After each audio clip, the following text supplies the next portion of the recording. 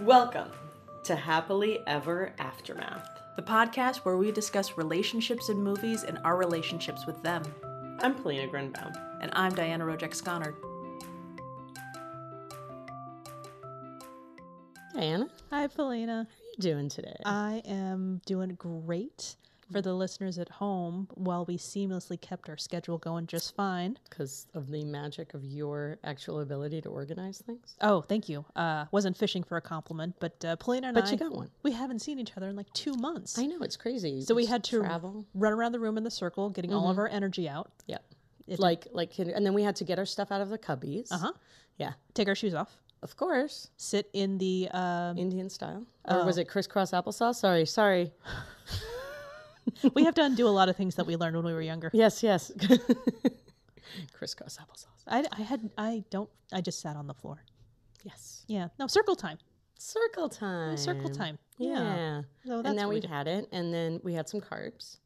We did have carbs. Yeah. I thought you said carps, and I'm like, what did you feed me? Oh, I forgot to tell you. That was carp, shaped like chicken. Still pretty tasty. It was really good. Tasted like chicken. Oh, good. We're talking about Sabrina today. I don't think they made carp. The ADD is strong with us so today. strong today. Oh, wow. 1995, Sabrina. Yep. Yes. Not the Audrey Hepburn version. If it was, that would have been very confusing because I don't think she was alive. Yes. Or she looked fantastic. And like Harrison Ford. And I don't understand what's happening. All right. There's none of that in this movie. So, no, we did not watch the original. We watched the remake. Mm-hmm. And here is the synopsis. Sabrina Fairchild, thank you, Google search, by the way. Sabrina Fairchild, Julia Ormond, is a chauffeur's daughter who grew up with the wealthy Larrabee family. She always had unreciprocated feelings for David, Greg Kinnear, the family's younger son and playboy. But after returning from Paris, Sabrina has become a glamorous woman who gets David's attention. His older, work-minded brother, Linus, Harrison Ford, thinks their courtship is bad for the family business and tries to break them up. But then starts to fall for her too. Because that's the way it's supposed to go in these movies. It is. Mm-hmm. It's a fairy tale. Important question. Yes. Have you seen the original? Yes. I have not. It is so good. This was my choice. Yes. This was actually, I don't know how it stumbled into our home. I just remember that after I watched it once, I watched it many, many times. Well, many, on DVD? Many, it was VHS.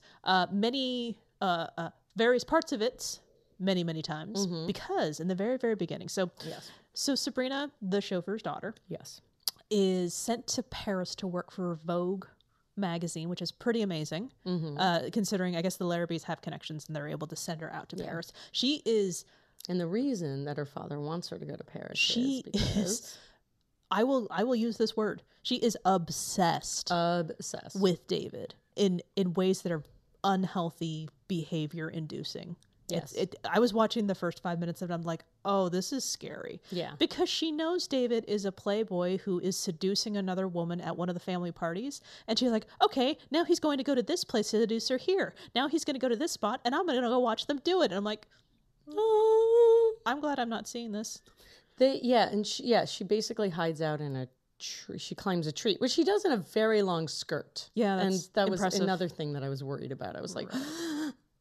And imagine you're at a party and then somebody falls out of a tree and then it's just like, bam, no, right I kept behind waiting for the tree falling, which never happened. Well, I hate putting it this way, but so the score, the music is done by John Williams. It is. And I'm like, it's extra Williamsy. It's not just that. I'm just like, if somebody out there with a little bit of editing talent decided to take the music and instead making it kind of like beautifully whimsical and just like, oh, this is so sweet, and to just something more along the lines of the,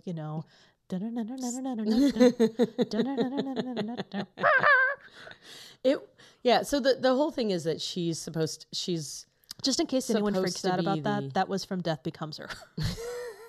I didn't realize that until it came out of me. It came out of her. Yes. These references just pour out of her.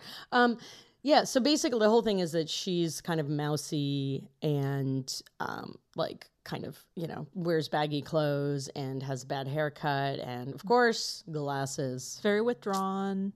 Yeah. Very introverted and has not seen much of the world. Although the world that she has seen is very rich.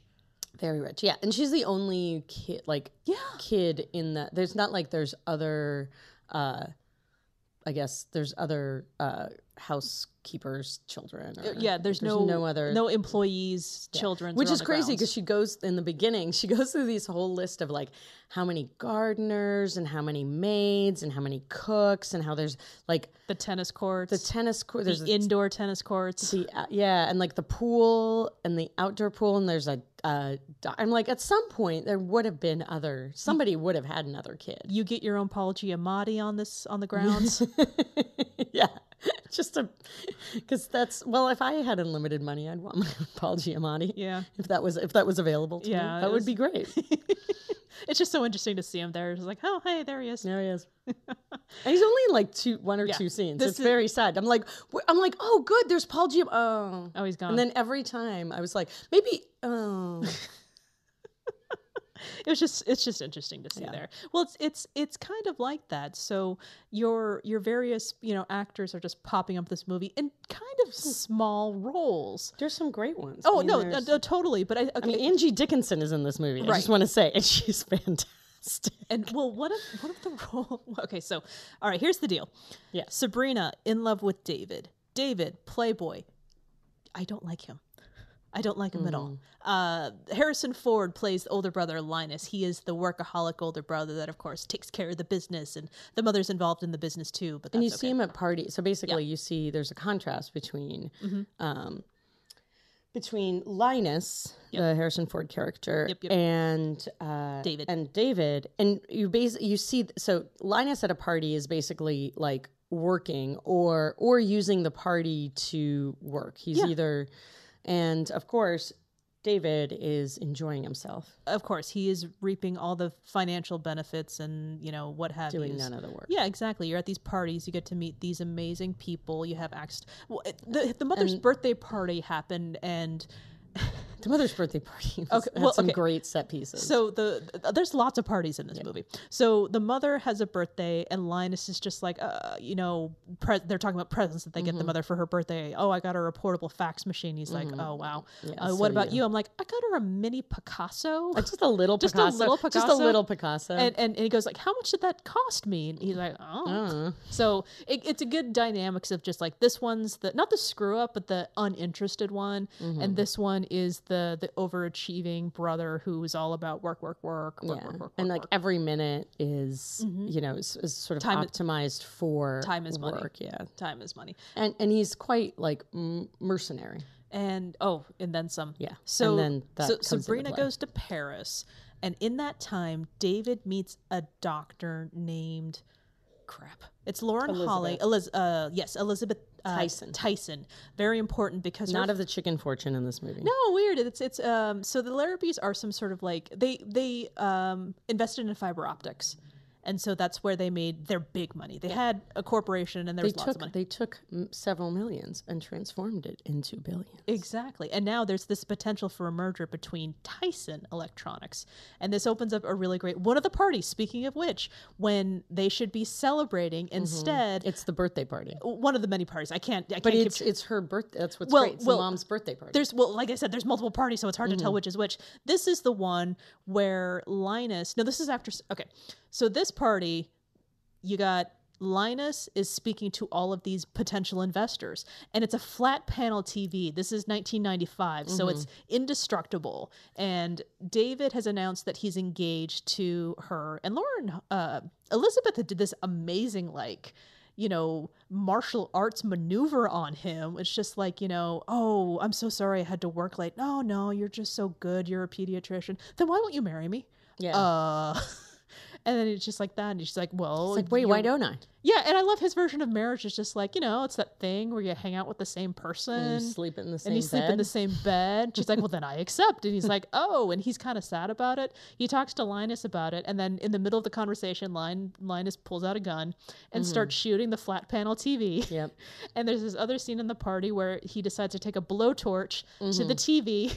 And then he lights a cigar with a blowtorch. Yeah. And he brings another group of investors and takes a like a fireplace poker. Yes. And the thing I kept thinking is, exactly why does a flat panel have to be that indestructible? Like, how often does it come up? That's the beauty of this technology, Polina, is that it doesn't have to be, but it still is.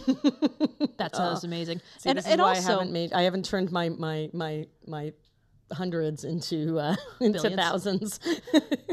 my dimes. Yeah, my dimes into 20s, into 3 dimes. Yeah.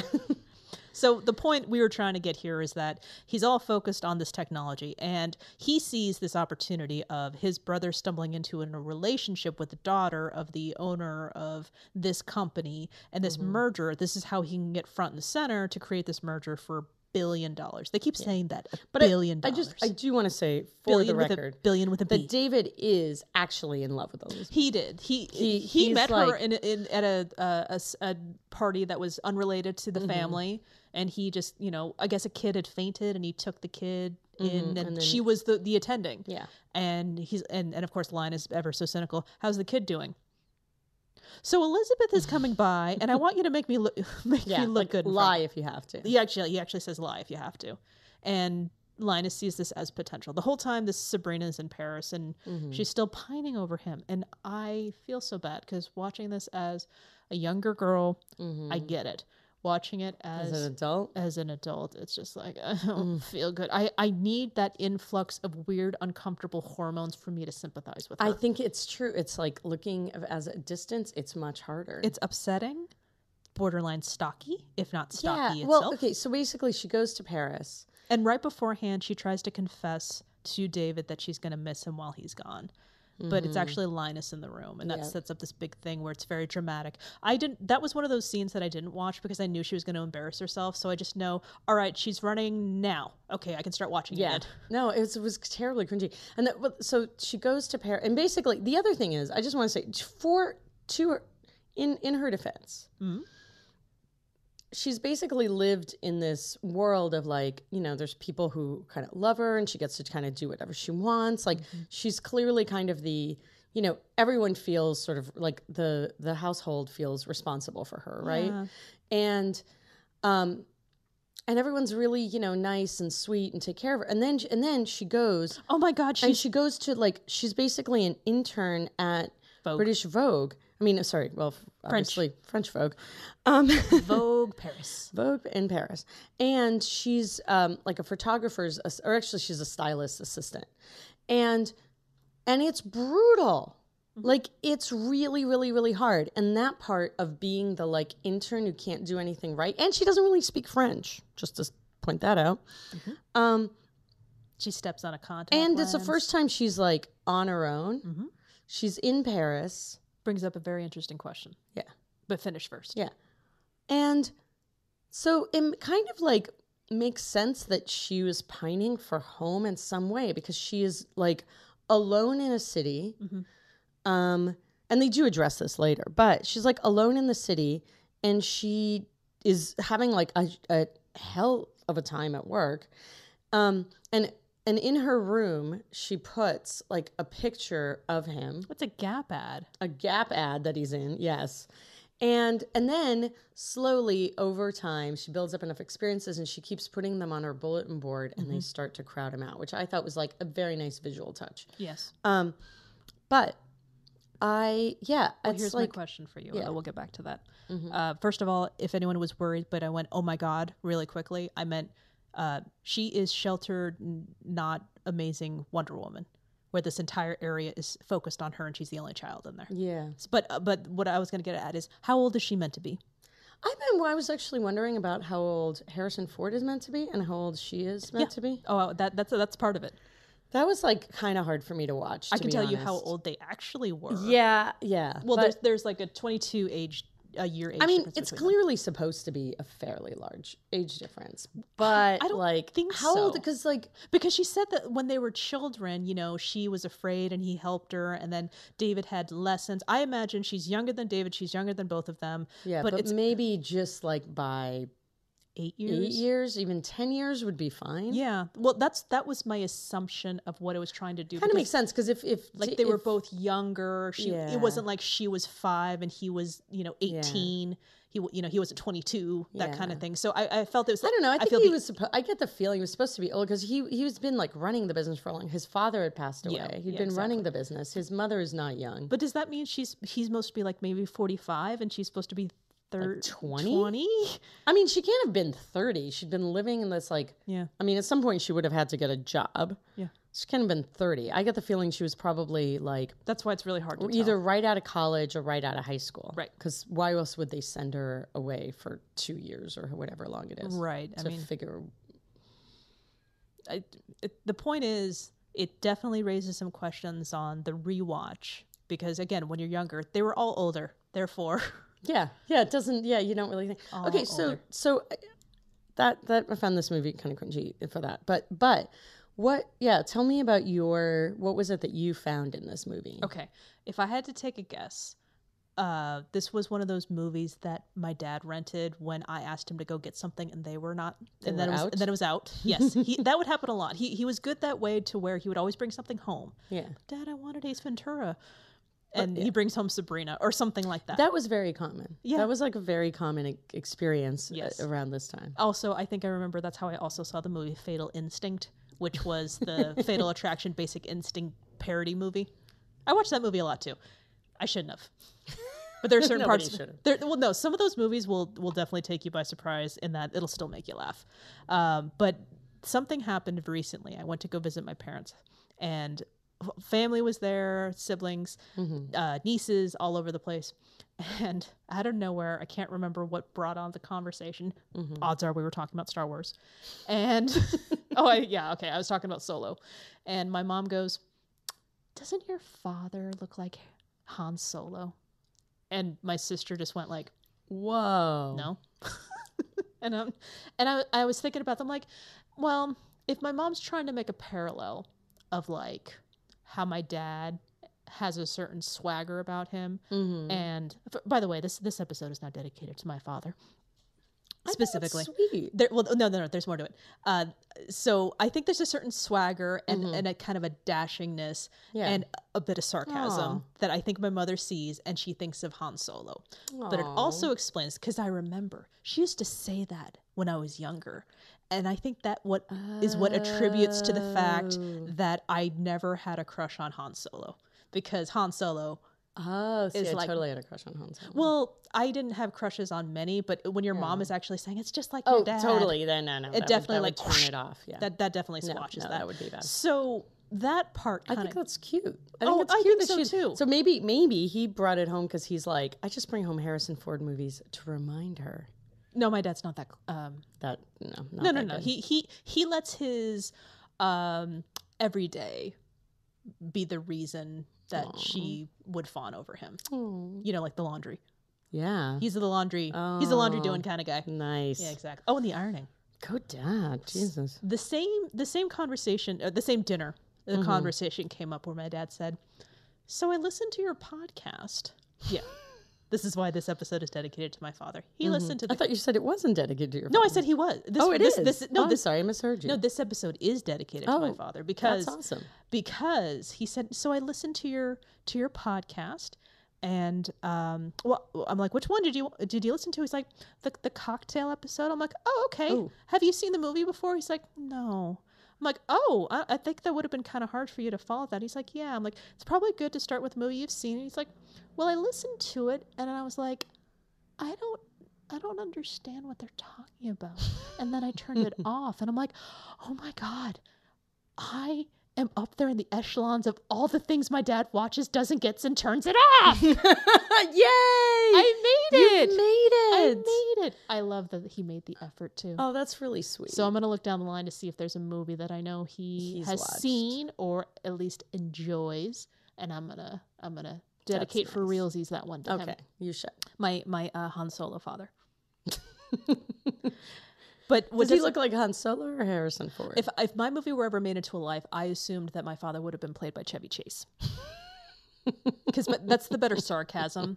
Chevy Chase in Vacation would make more sense to me. And also the important thing about Sabrina is this is the first movie where I watched and I thought, Harrison Ford is getting older. And that did not feel good because when you watch Star Wars and you watch Return of the Jedi and you watch Empire Strikes Back on repeat and then you watch another movie, it's just like, whoa, what happened? What's going on? Where's this blaster? Oh, he's got a blowtorch. That helps. So see, I was also really into Indiana Jones movies, and so this was definitely one of those Harrison I was around the say Harrison Ford was was actively a kind of a sex symbol when I was a teenager and also younger. Also, check out our episode on Working Girl. Yeah, check out our episode on Working Girl. Which because that's the fun-loving. And I have to say, seeing this, because I didn't see this. My husband and I were trying to talk about. We're like, we feel like we'd seen this movie, and my only thing I can think of is that I saw it soon after it came out on a plane. Okay. And I was like half watching it. That's like because I can't imagine sitting down and it wasn't like I definitely saw this movie kind of thing. It was more like, it's not unfamiliar. The parts that I enjoyed watching is when Sabrina comes back. She's had her off-screen montage makeover. Yes, off screen. That's the other thing. So they film her pair scenes, and she does discover photography, which I think is really cool. Yep. And a boy, kind of a guy, but she's kind of seems, I don't know. I can't figure out exactly what happened with that one. A guy who was able to pay attention. He's the photographer. Yeah, he kind of sees what's going on. He even says, you are here, but your mind is somewhere else. Your mind is somewhere else. Who's smart enough to know that she just got some bad news, which she did. Her father told her that David got engaged, and she was definitely using that opportunity to just drown her sorrows in another person's skin. Yeah. Which, I mean, frankly, the guy was great. He's a photographer. He's like took notice of her when she was like all mousy, even though she, of course, she's Julia Ormond. She looks great when she was still very internal. closed off. Yeah, very closed off. Yeah. So bad news. She gets, but you never see the makeover. No, you never see her slowly becoming first. She finds, she figures out how to wear clothes that fit her, and then next she gets like My Big Fat Greek. She doesn't. There isn't even a one day montage. There's just like she's been mousy the whole time, and then suddenly. Bam, sophisticated. Bam. Yeah, it's even weirder because she even writes the last letter to her father, and she's still got the same haircut, the same glasses. Yeah, we're like, wait, when did this happen? Yeah, it's just like we're giving you. That's a lot of clothes to buy very quickly. Yeah, I'm just like, quick! I'm leaving Paris. I gotta look sophisticated. Yeah, totally. She gets a very dramatic haircut. She, no redder lips. Go. Yeah. So, but I like it because she looks fun. She looks just kind of transformed when she's back. Yeah. So she looks very chic. She accidentally runs a little too chic for a 25. I'm like, why? The 25-year-old's even then is on a plane in a suit, a full-on suit. Yeah, and this is the 90s. A pantsuit. Yeah. This is the 90s. We've been wearing PJs on planes for a while now. Yeah. I know I have. Yeah, but I was 12. Yeah, well, of course, when you're 12, you get to wear. But still, yeah, we weren't quite into But Juicy Couture wasn't far behind. She just got dropped off from some sort of public transportation. We'll say that, and she looked fabulous. Yeah. So she runs into David picking up the mini. Her posture is much better. Of course, she's learned to walk in heel, the whole 9 yards. The glasses. She runs into David picking up the. She gets contacts. The mini Picasso. And sure enough, even though he's hesitant about marriage, but he knows he's in love with Elizabeth, and she's an incredible woman. All of a sudden, it's just like, hello. Attractive person. Can I give you a ride home? Because if anything, he's looking at her and she's talking to him like, wow, it's so amazing to run into you. How are you? He's like, well, you know me. Because the other thing he is didn't recognize her. Before, she'd always kind of freak out, but she was she sees him. She's poised. And she's super poised, which makes very little sense, to be honest. And honestly, it came kind of strange because she was poised and then she kind of falls back into it. And I understand that completely. You see someone you haven't seen in a while, you fall back into old patterns. I'll be like that with certain family members. Of course. Certain things will pop out of my mouth. I'm like, where did that come from? Oh, right. 1993. That's where that came from. Yeah. So, that was pretty interesting. Something I didn't ask in the very beginning when we got started with the podcast, why is this movie over 2 hours long? Oh, I tell you, it just felt like it was 2 hours long. I have no idea. It was. It was 2 hours and 7 minutes. I have to say, like, the pacing of this movie is very bizarre. They called this movie a romantic comedy drama. I'm like, what? Drama? Romantic comedy drama. I'm like, well, which is it? It's a com drama. I mean, I guess it's not like laugh out loud funny the whole time. Like, there's a few little like it's a rom-com drum. Well, okay, well, yeah, rom-com drum. Zum. About a prom. We didn't run off enough of our energy. No. We need recess. It doesn't, because it's very odd, because some scenes, like some sort of stages seem to last forever. Correct. For example, I don't even mean scenes, but I mean like the whole thing with her being in Paris, like her whole awkward, like, trying to figure out what to do thing, like, goes on for a long time. And then suddenly she's back.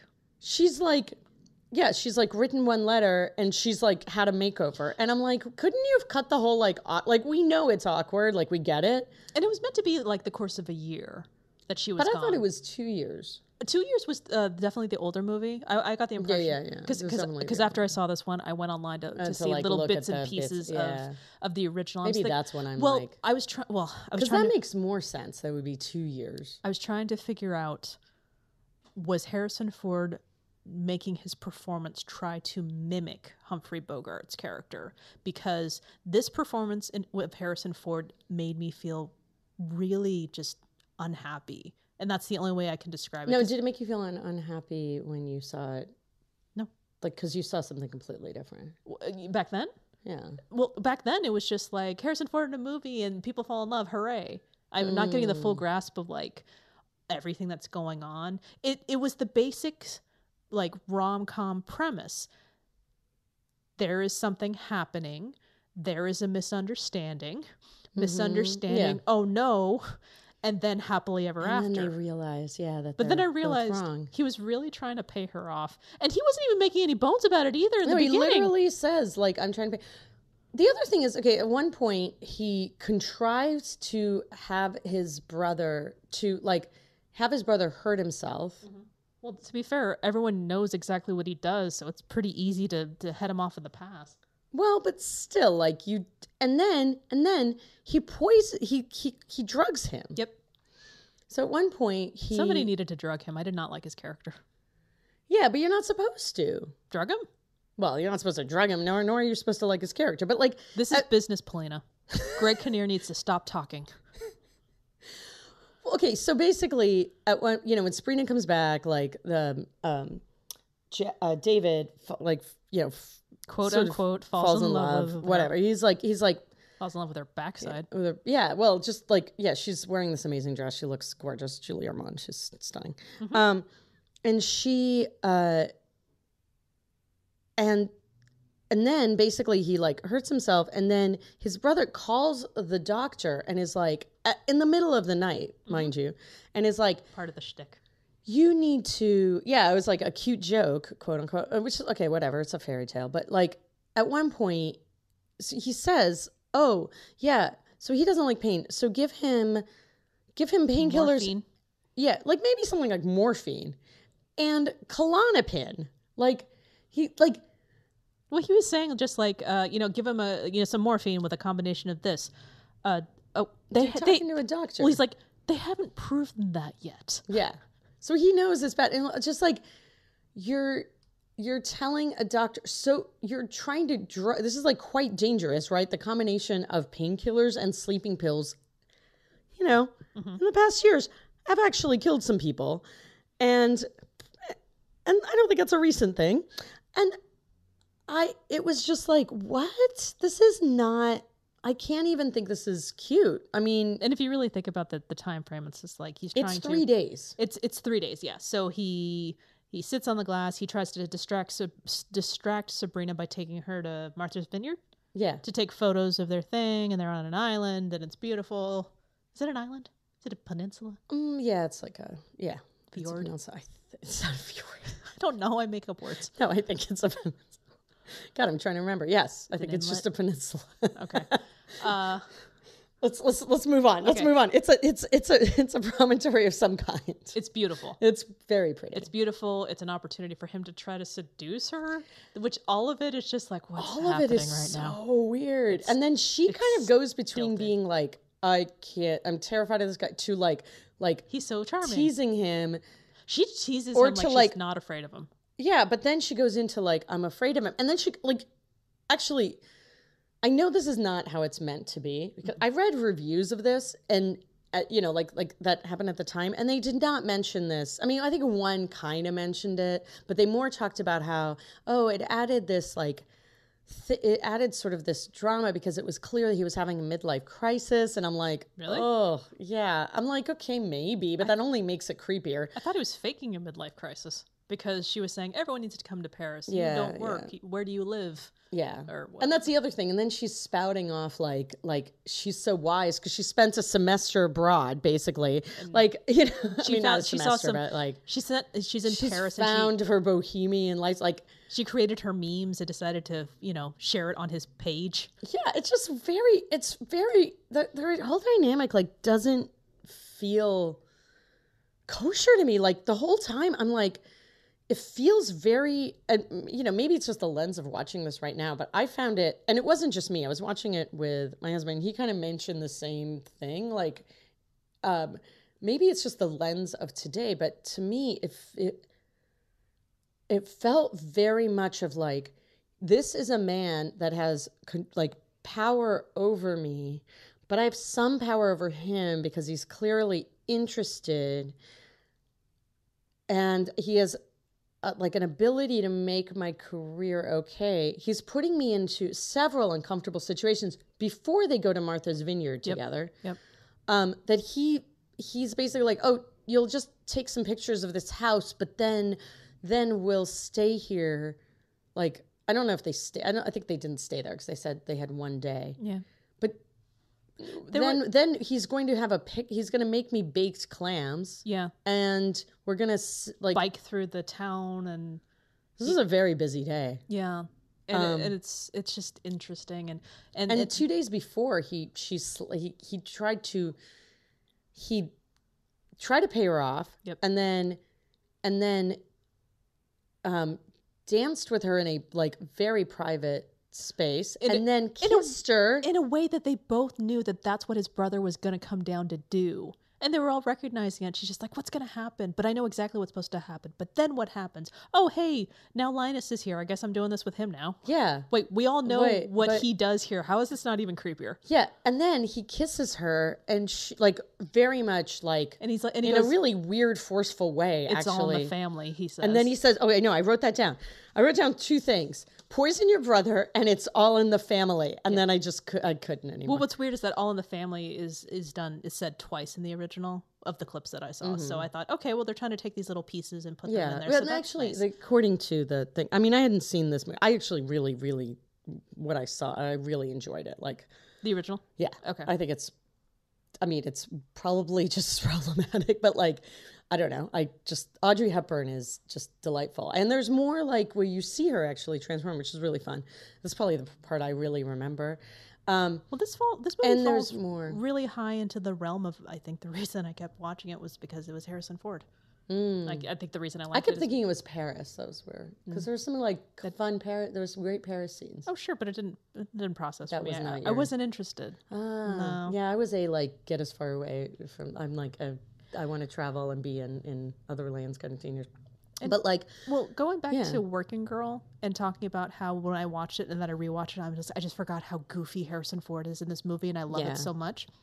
I looked at this entire performance in Sabrina as the same as that really uncomfortable scene in Working Girl where a big reveal is happening and somebody's leaving in tears, and then a business meeting has to take place afterwards, and him just going like, okay, well, gentlemen. And I'm like, that's that tiny moment where there's a big emotional thing, and then he has to go back into professional mode is him in this entire movie. And I couldn't stand it. Yeah. Sabrina, I think you need to rescue me. Yes. And I'm like, can you just not be so weird. Can we get some Melanie Griffith in this movie? Something but your age. Yeah. I mean, that's not your mom. And the whole time, Julia Ormond. And he's kind of even creepy about, like, he's not creepy, but he's clearly in love with, I mean, yes, he is creepy, sorry. Mm-hmm. I mean, he's also clearly, when he starts talking about David's fiance, like you don't deserve her, and then he lists like all of her fine qualities in that way of like, and she's smart, not in the way of like, I mean, you can tell the difference between someone who's like,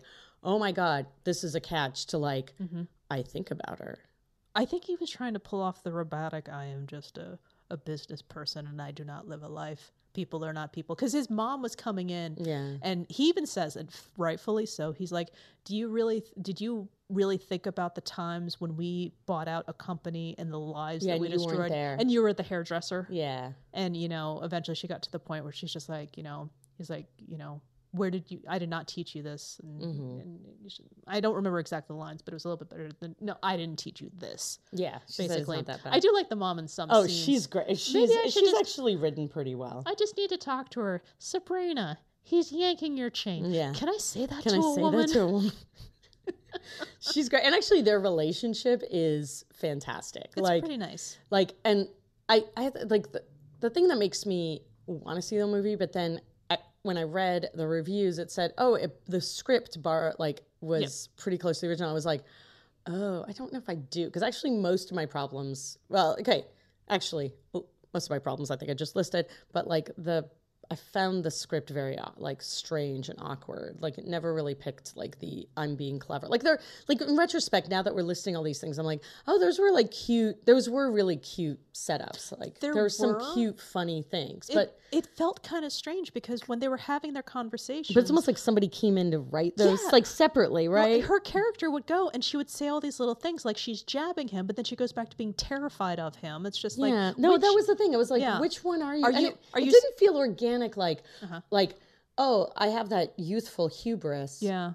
And then she'll look at his face, see that he's not amused, and go like, Yeah, no, it was just like, I'm suddenly not.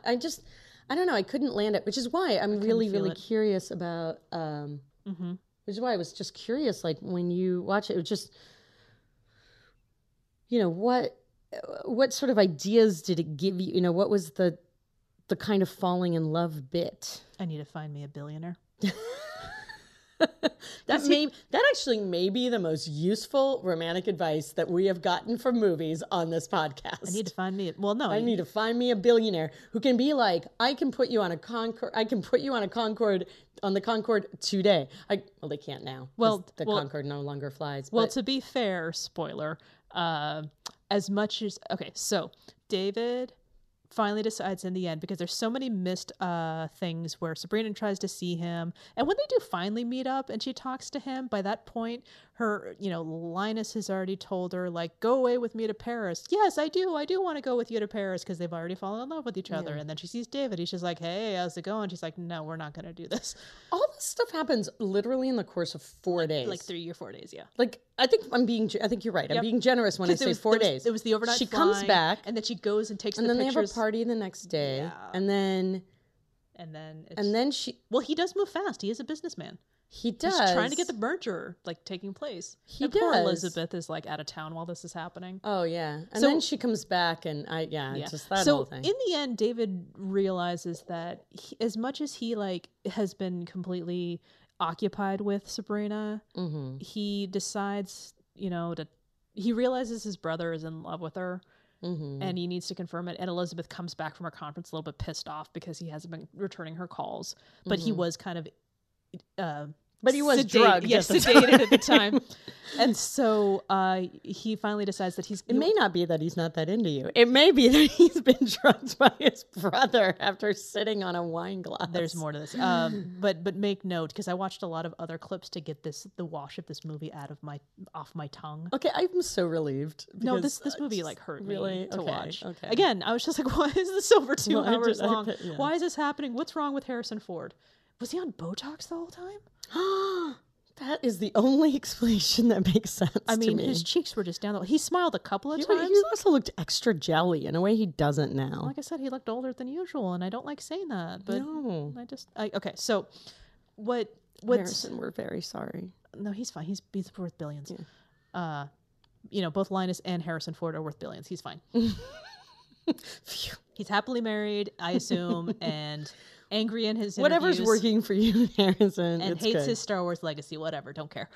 I'd hate this legacy. Well, okay, so in this movie, in the end, David, it turns out he's more business savvy than he lets on, and he decides to finish off the merger, marry Elizabeth, and then sends Linus to go be with Sabrina in Paris, despite the fact that he told Sabrina, hey, we're going to go to Paris together, and then because he realizes that she's in love with him, he says, I can't do this to her, and sends her away like that. Instead of going with her to Paris and then leaving her there after all the paperwork has been signed, he decides to just tell her the truth, send her on her way. She chooses Paris.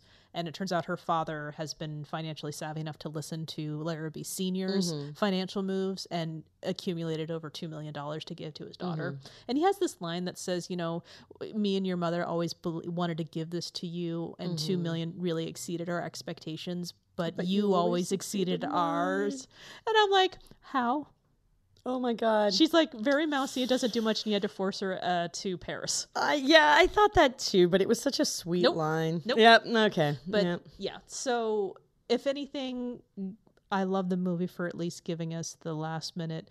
He decides to marry one of the other people on the staff, Yeah. She's like, that money you made and you couldn't tell us how to do that. Clearly in love well, marry me for my money then. That's not funny. Then marry me for love. Bam. It was sweet, but they really cut the shots really fast. Well, that was the thing. I wanted more. I actually went back. I was like, no, I want to watch this again because I want to feel okay. That was like the only. I was like, these people are appropriate. Like they seem appropriate together. I just want to see one. Well, she would hold appropriate his hand, marriage. Yeah. It was just like Well, they clearly just, and you'd see them there was a couple all of the households workers having dinner together. Downstairs. So after, yeah, that's right. I didn't go ahead. And you see them interacting, and you realize you're like, oh, she's in love with him.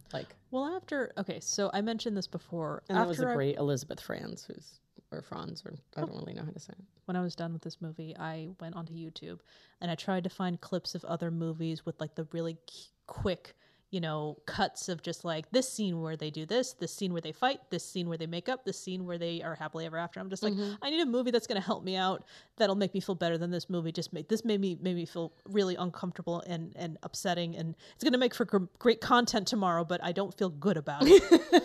I was glad because I had this feeling of I'm like, oh God, this is gonna be one of those things like My Big Fat Greek Wedding. Except now I'm like, oh, actually, compared to this movie, I like My Big Fat Greek Wedding. It's got more charm. It's just not as nearly as, there's nothing creepy about it. I love it, but it's not as creepy. There's no charm in this movie. There's no charm. There's so little. I mean, she's very charming. I wasn't charmed by her. So she's interesting. Yeah. She's lovely. But I was not charmed by her. I was not charmed by her, and I attributed that to, I don't say, no, actually, I don't even know what to attribute it to. I attributed to the fact that I was like, well, she's not Audrey Hepburn. I didn't even have that comparison, and we're both falling on the same page. I don't know. And the thing that shocked me is this movie actually got very much better reviews than I was anticipating. It's like a 64% on Rotten Tomatoes. Roger Ebert gave it a 3.5 out of 4. Yeah. And I didn't even want to read the rest of it. I'm just like, oh no, I read that review. I was like, this is not. I didn't understand. He's the one I think I think he may have been the one who said that the thing about him having a midlife crisis. But I think we should get to the fun part in this one, especially because now we can really. What's funny is that typically I wait until our conversation to really pinpoint it. But as I was thinking it last night, I'm just like, all right. Well, the musical sting where they're having the Moroccan food together is where John Williams is trying to tell me this is when it's happening. I'm not gonna listen to you, John Williams, because this movie is not conveying it adequately in your score, despite the fact that it was nominated or possibly won an Academy Award. I think it was just nominated. Yeah, despite the fact that this movie is up for Academy Awards, I'm just like, bleh, bleh, bleh, bleh. No. The moment that he fell in love with her is when she was hugging him no. Okay. He is in love with her. when she's hugging him and saying, "You've made me so happy." And the second he makes the decision to say, "I'm not going with you. This has all been a lie."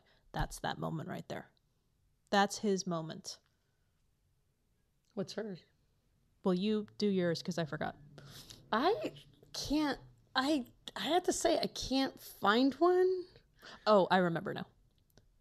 She fell in love with him after they got back from the island and they had their cute clam conversation. And, I think she fell in love with him when they were about to leave.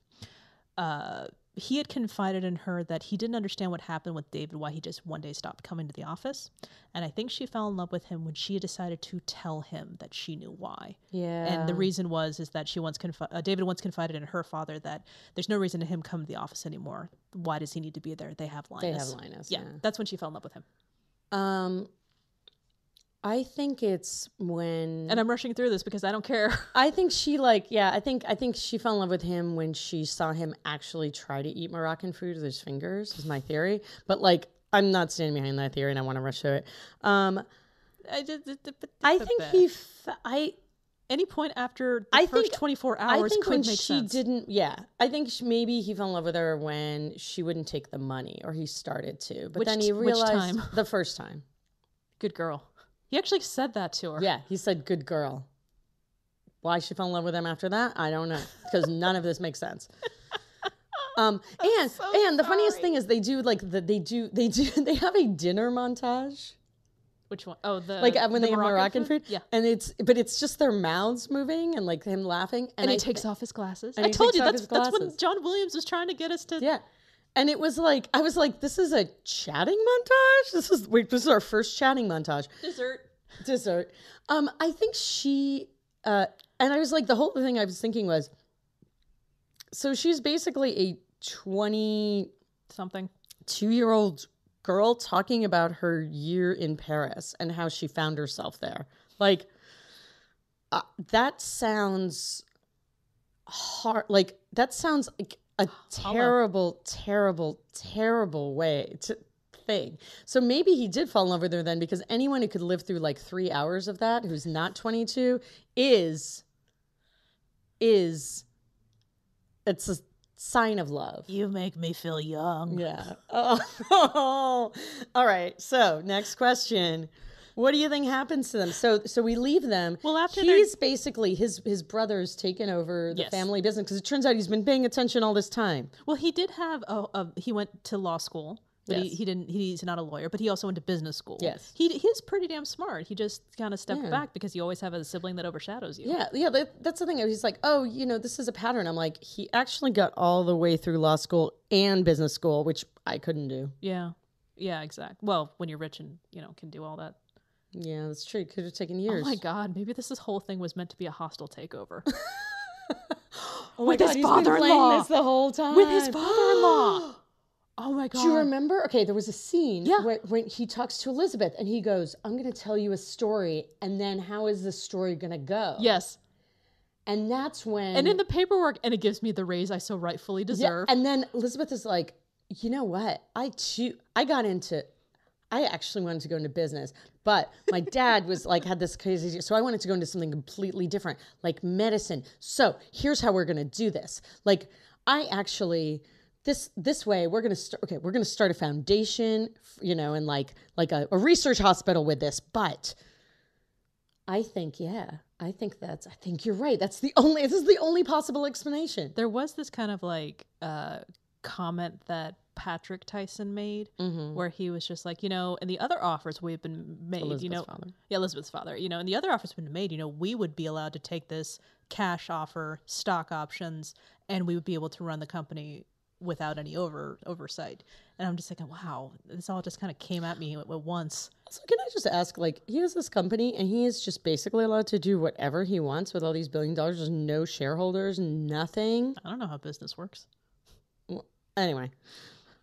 Okay, so what happens to them after? So now he's basically after the hostile takeover. After the hostile takeover, he's free to pursue love in Paris and basically have no job. What happens? That's the hard part. Yeah, after they're done making out in front of they've been up all night.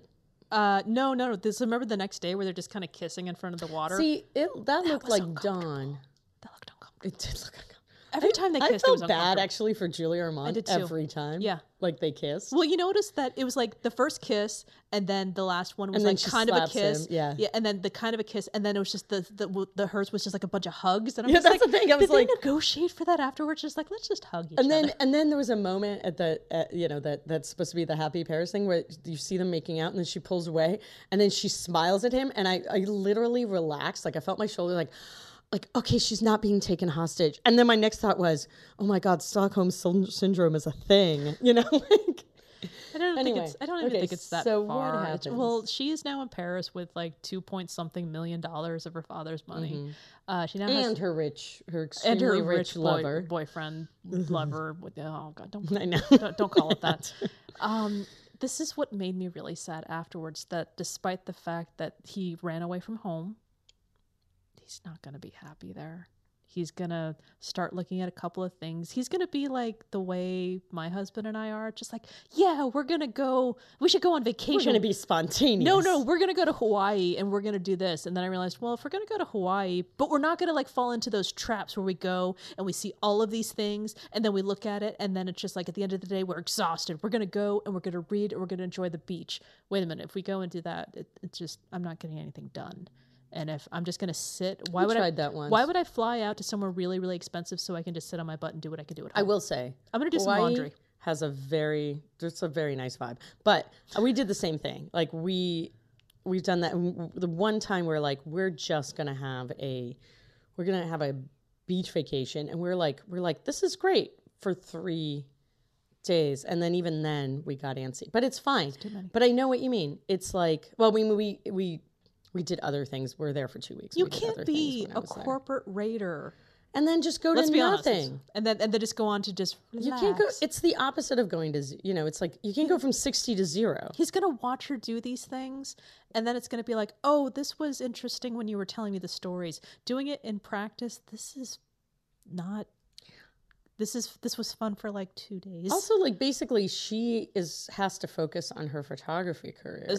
And that's what's gonna. Well, I guess she doesn't have to focus on anything because she's independently wealthy. But also, she needs to create her photography career, which is gonna take some time. Yeah, she needs to get a portfolio. She needs to make some. Well, I guess she does know Vogue, so that's a start. Yeah, but I think what's gonna happen is it's gonna go nice for a little while, and then he's going to get antsy.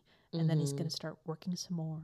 And then they're going to meet and he's going to fly in on the weekends and fly back. And then technology will get better. He is Tyson fiber optics. 95. I mean, we're only a few years away from. I thought you said he's 95. Mean, Polina. Sorry. He looks 95. I mean, no, it's 1995. And like what? You're going to have a cell, in a few years, you're going to have the internet. Right. But then he's going to. Technically already have the internet. He's going to keep working. He's going to keep working. He's going to keep working. They're going to have like a problem. And then they're going to have a kid to try to fix the problem. And then he's going to keep working and then keep working. And then she'll get some help because she'll still want to keep doing her thing, but eventually it's going to become his work was too important and she's going to stay in Paris and raise the kid and the kid's only going to speak French. And then finally someone in this movie learns French. And then they drift. It's going to be like a relationship that maintains in that they're not going to get married. They're going to have they're going to progress and then they're just going to stop seeing each other. I think basically what's going to happen is they're going to have this a son. Yeah. I don't know why. Just think that. Oh. Yeah. What's going to happen to him? He's going to be 4 years old and his parents will be not together. That's as far as I got. 4 years old. Okay. Poor kid. Well, I mean, he's got he's got a nice mom, who's millions and lots of money and she's going to meet somebody else and then that, I'm sure it's going to be fine. Mm-hmm. I mean, it's better than having a father that is, always going to be absent. Yep. I mean, that's not better. Anyway, that's complicated. Forget I just said that. Sure. Please.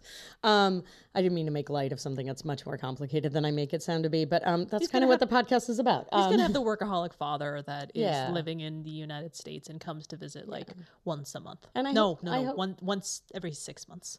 Oh, I'm going to go with it once every 6 weeks and then just get on the Concorde. Right. Oh, that's right. He does do the overnight stuff. But he's also going to be like on his laptop while the kid is at none of this. He's not going to make it to the soccer game. Yeah, there's going to be lots of presents. Yep. And I think like the rest of the family is going to adore Mini Picasso. Because when they go, I think you're going to spend summers there. Because I don't think you're going to have kids. I think it's going to be much. I think basically what's going to happen is, he's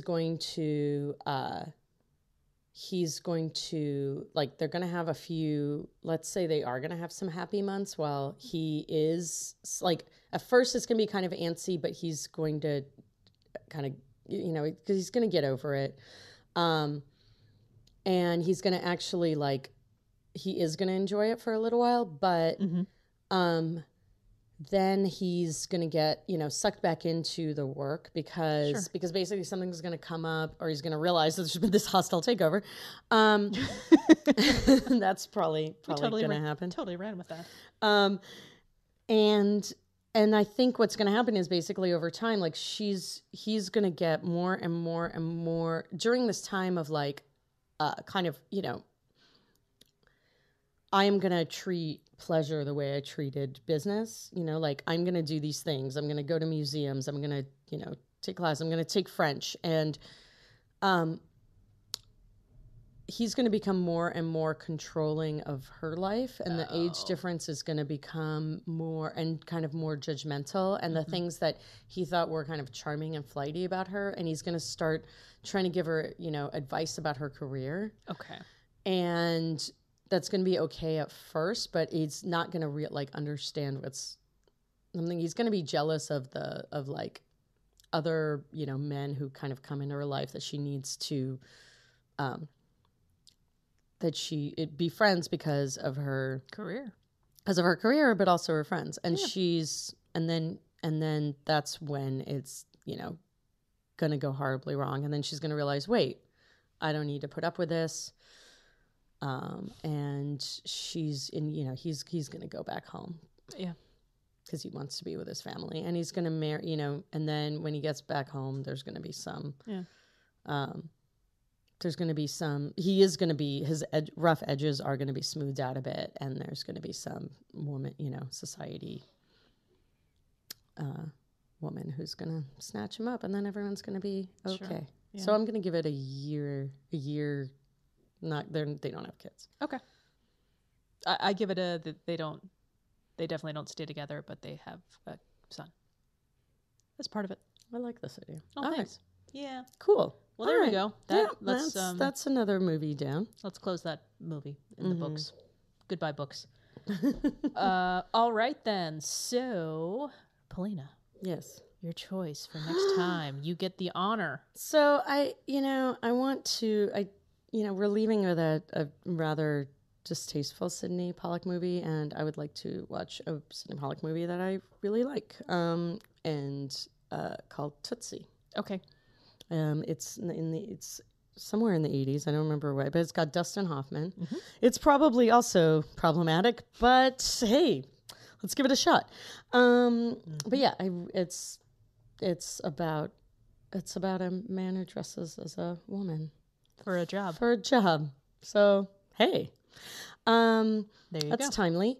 And so I'm excited to actually watch that movie. I was thinking of I kind of wanted to do the 1950s Sabrina, but then I was like, it would have been Sabrina'd out. Too much Sabrina. But we can always revisit it. Totally. We've done remakes and sequels and what have you maybe before. Somebody, and also I don't have that much of a relationship with it. Sure. Maybe somebody will. Yeah, exactly. Let's do that. Cool. All right. So thank you so much. If you do, please contact us at contact at HEAMCast.com. And we're also on Facebook at Happily Ever Aftermath. We're on Twitter at HEAMCast. HEAMCAST. Yeah. And you can rate, review us. It really helps other people find us, and we really appreciate and then we read them and it gives us warm fuzzies, and it's fun because just amazing people take the time to do that. Yeah, we really appreciate that.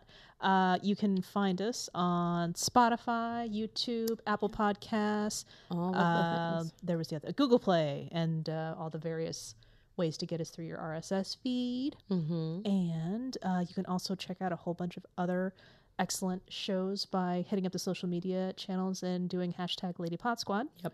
All right. And not too long from now, I am going to be guesting on the very great podcast 6 Degrees of Wiki. Ooh, yeah. I think there was a promo last episode. Yeah, they're a great show. So if you were like, I'm thinking of listening to it, and there's just another reminder. I had a really great time with Rosanna and Nikki, so I'm looking Sounds forward to. fantastic. I'm looking forward to. There was lots of laughing. Oh, I'm so glad.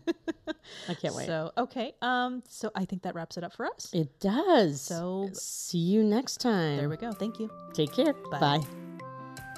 Need an escape? Vanish into the depths of a magic forest. Head out on an interstellar repair mission. Travel back in time to change the future. Explore inside someone or something else.